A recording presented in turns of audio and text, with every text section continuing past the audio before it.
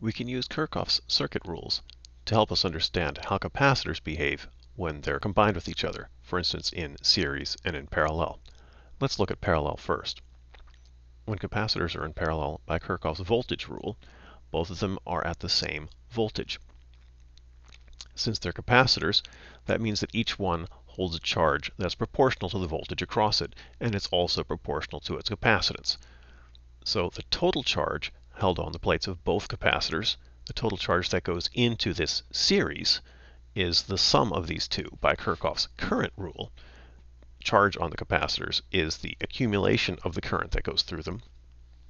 And the total charge on this group of capacitors is Q1 plus Q2. So we can add those together. C1V plus C2V is the total charge. If you want to think of this as being a single capacitor with some equivalent capacitance C, we can find out what that is. Well, C is Q over V, the charge divided by the voltage. Charge is C1V plus C2V. You divide that by the voltage, and you get that the capacitance is C1 plus C2. In other words, when capacitors are in parallel, their capacitances add. The total capacitance is just the sum of the individual capacitances when the capacitors are in parallel. What about series? From Kirchhoff's voltage law, we understand that the voltage around the loop adds to zero, so the voltage drop across capacitor 1 and the voltage drop across capacitor 2 have to add up to the total voltage drop across both of them together.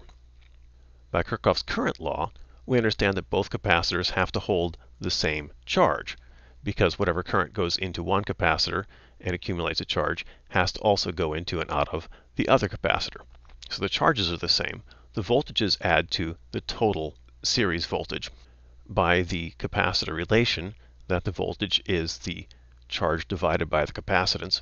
We have these expressions for the individual capacitances, Q over C1 for the voltage across capacitor 1, Q over C2 for the voltage across capacitor 2, and they're the same Q.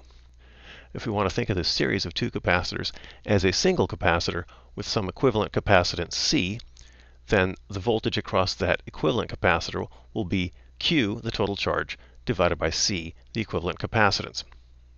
Well, if we just take this expression, Q over C1 plus Q over C2 equals Q over C, and divide by Q, the reciprocal of the equivalent capacitance is the sum of the reciprocals of the individual capacitances. So when capacitors are in series, the reciprocals of their capacitances add to give the reciprocal of the equivalent capacitance. Now we can compare and contrast how capacitors and resistors behave in circuits when they're in series and in parallel. These properties come from the same Kirchhoff's rules. We have differences in how they behave because of differences in the way capacitance and resistance relate to voltage. So when capacitors are in series, the reciprocals of their capacitances add to give the reciprocal of the equivalent capacitance. With resistors, the individual resistances add to give the total resistance.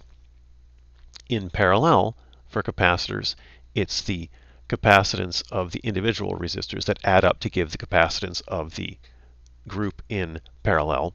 For resistors, it's the reciprocals of the individual resistances add together to give the reciprocal of the total equivalent resistance.